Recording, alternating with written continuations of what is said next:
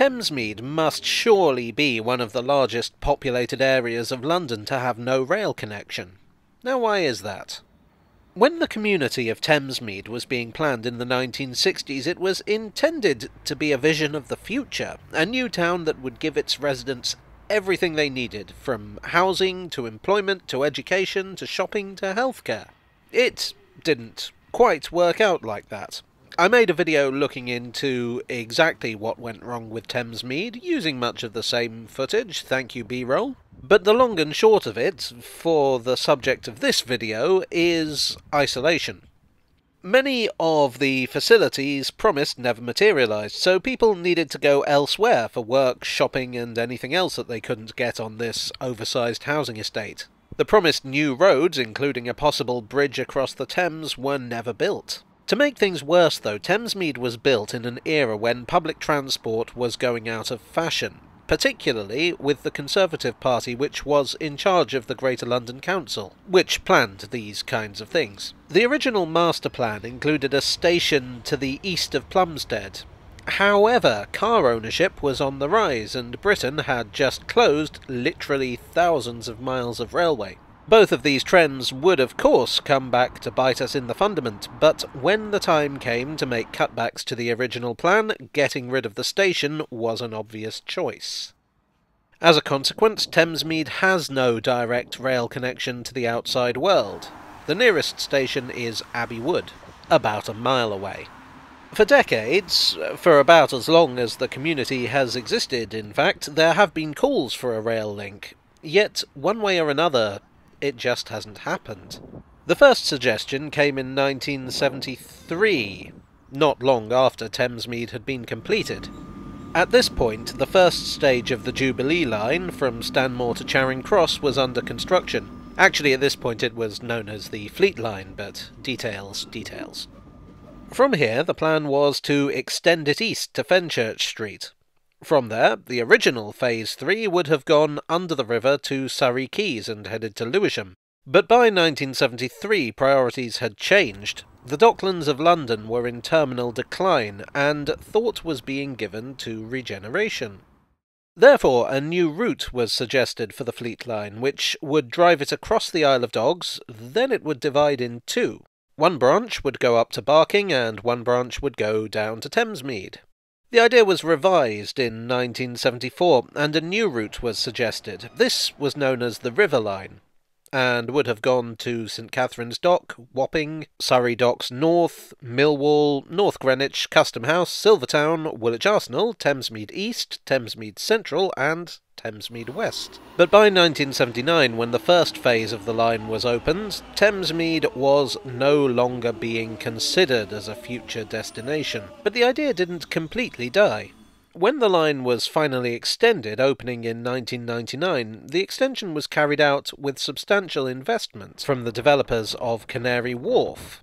Instead of running to Fenchurch Street, it ran south of the river via Waterloo and London Bridge.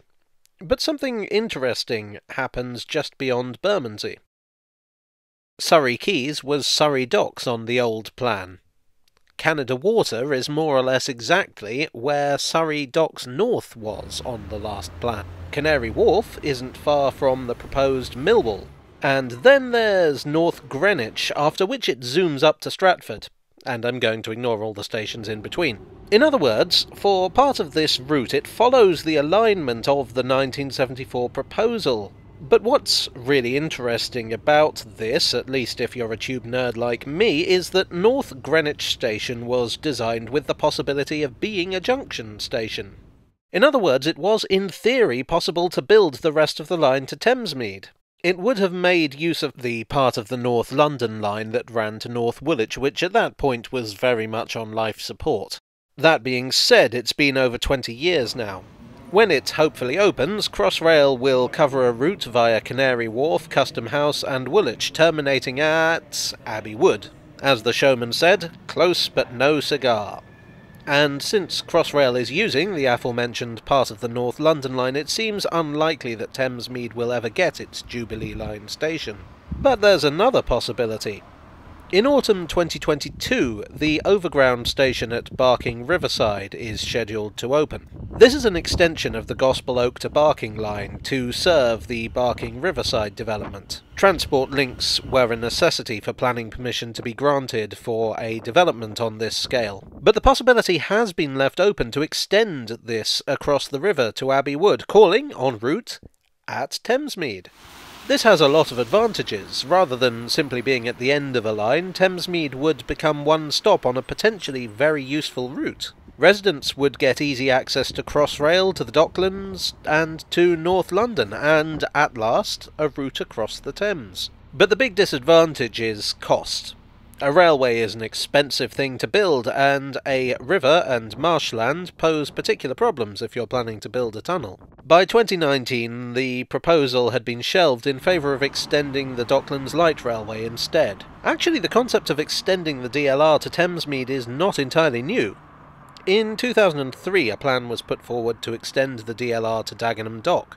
This would have diverged from the current railway at Galleon's Reach, calling it Beckton Riverside, Creekmouth, Barking Riverside, Goresbrook, and finally Dagenham Dock.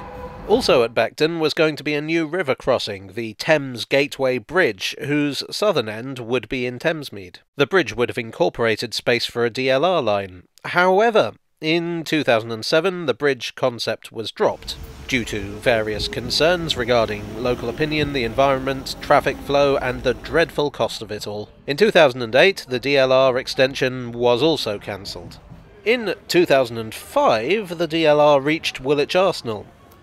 Originally, there was a passive provision for this to be extended further east to Thamesmead, but again, this doesn't appear to be under consideration at present. In 2012, the Galleon's Reach crossing was proposed. This would have been a ferry more or less following the route of the bridge and replacing the Woolwich ferry. Then the proposal evolved into a road tunnel and a DLR tunnel, and finally seems to have been, yes, once again, dropped.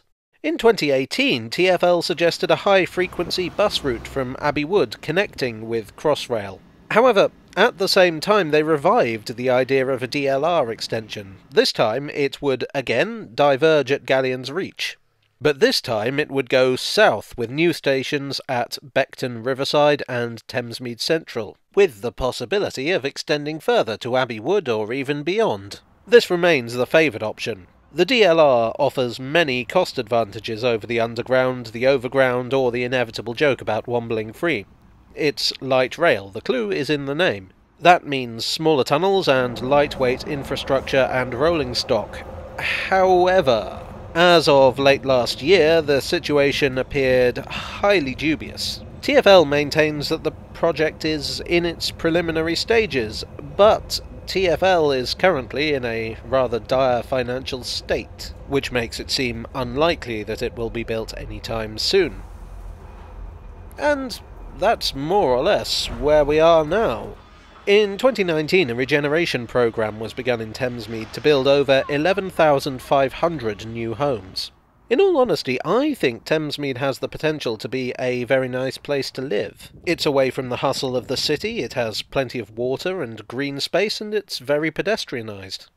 But unless transport links improve, unless there is easy access to mass transit and a river crossing, I feel that it's destined to be a half-hearted regeneration at best. If you don't mind me getting on my soapbox for a bit, I find it frankly astonishing that we can build railways for new developments at Canary Wharf, Barking Riverside and Battersea Power Station, but not for an existing community that's been in desperate need of such for half a century. Hello all, I do hope you enjoyed this video, somewhat bleak and depressing though it was. If you did, I would be grateful if you'd leave a like and perhaps consider subscribing for more. I'd also be interested to hear your opinions. Which proposal do you think would best serve Thamesmead? Do you have another suggestion that hasn't been covered here? Let me know in the comments. Personally, I find myself wondering if one could build a loop on the DLR by connecting Galleon's Reach to Woolwich Arsenal. Thanks as ever to my generous donors on Ko-fi and Patreon. You are the DLR solution to my costly railway. And I'll see you all again very soon. Cheerio.